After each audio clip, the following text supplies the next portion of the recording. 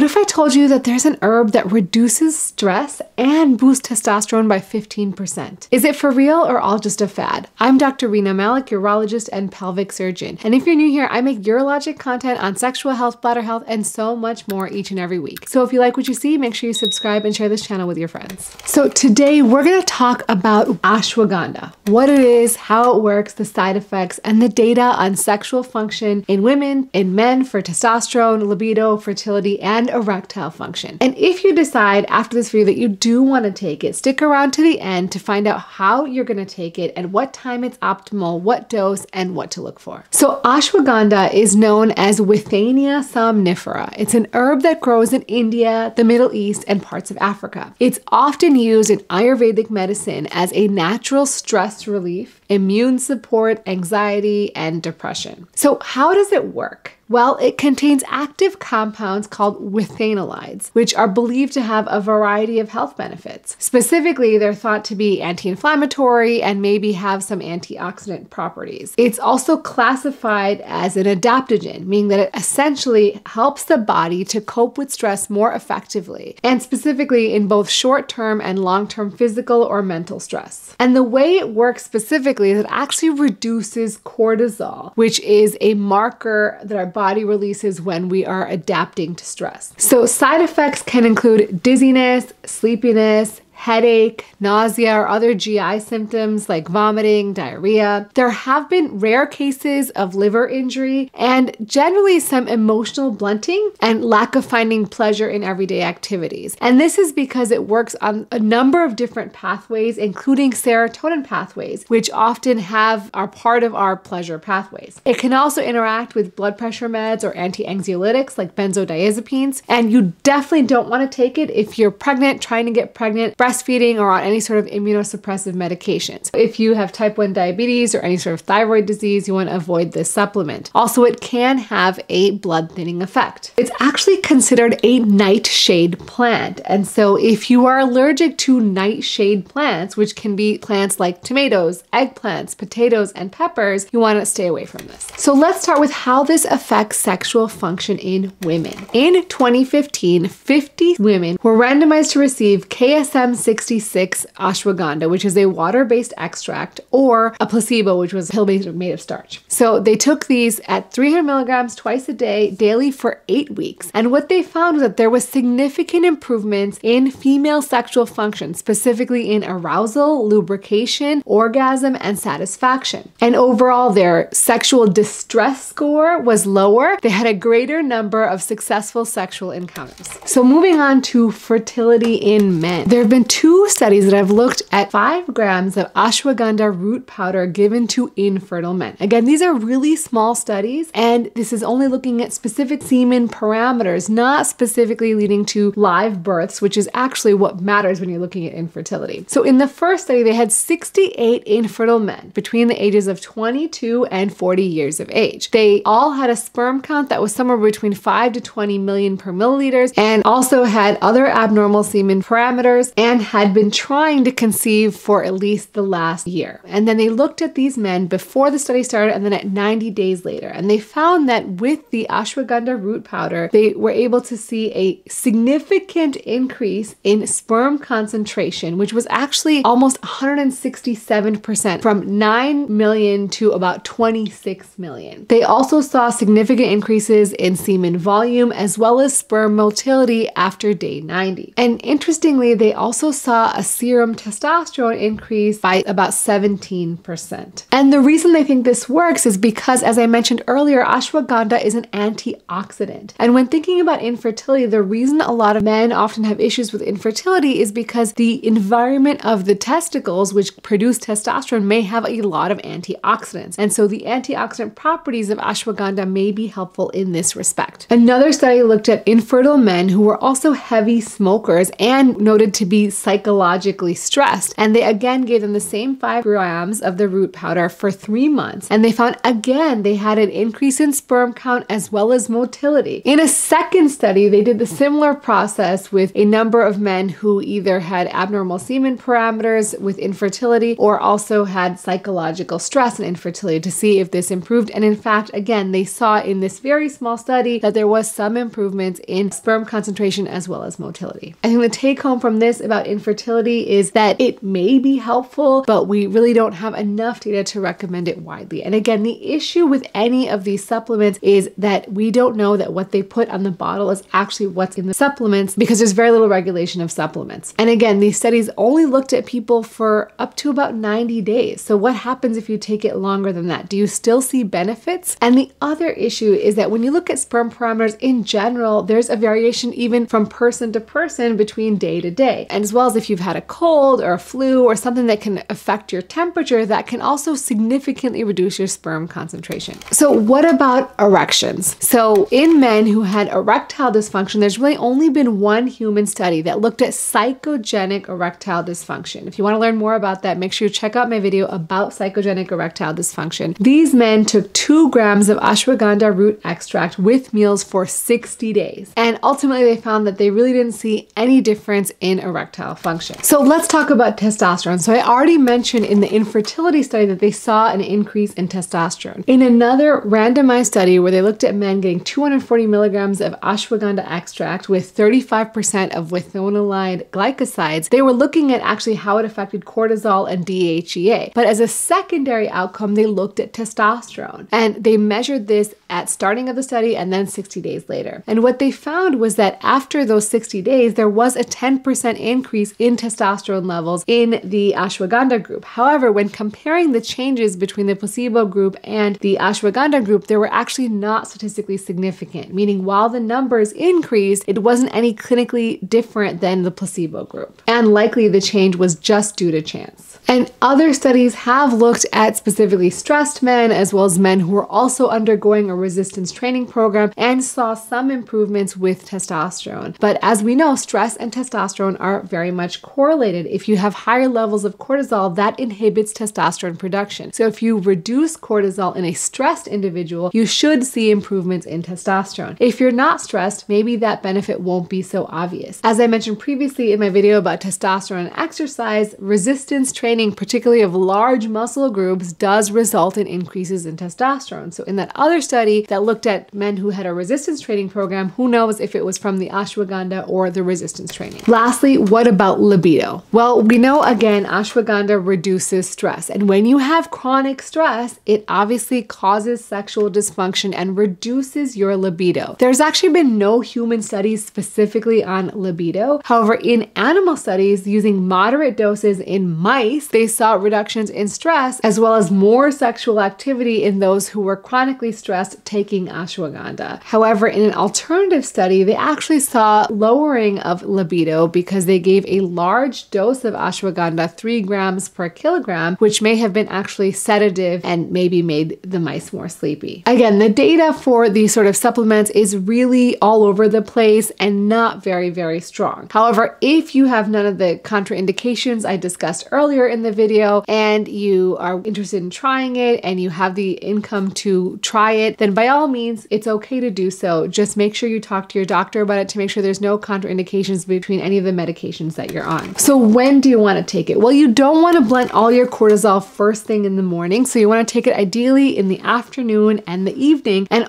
the majority of the studies looked at a 300 milligram dose. And you want to get the highest percentage of withanolide glycosides within that ashwagandha extract as you can. Also, the majority of these studies were 8 to 12 weeks. So if you're going to take it during times of real stress, like you're having a stressful time, take it for a short period of time, 8 to 12 weeks, no more, because we don't really know what preventing cortisol production over long periods of time will do to your body. And lastly, because it's a supplement, you want to assess the supplement, make sure it undergoes third-party testing so that what you're getting in the supplement is actually what you're taking. and try to investigate if that particular supplement has undergone some studies of its own rather than just pulling studies generally about ashwagandha. So bottom line, ashwagandha may have some health benefits for stress reduction and potentially improvements in female sexual function, testosterone, and maybe infertility, but we need a lot more studies to really confirm that this is actually true. However, we do have wonderful treatment options for low libido, low testosterone, infertility, and erectile dysfunction. So if you are experiencing any of those things, make sure to see your local urologist, infertility specialist, or sexual health expert to help guide you with evidence-based medicine that can really help. As always, remember to take care of yourself because you're worth it.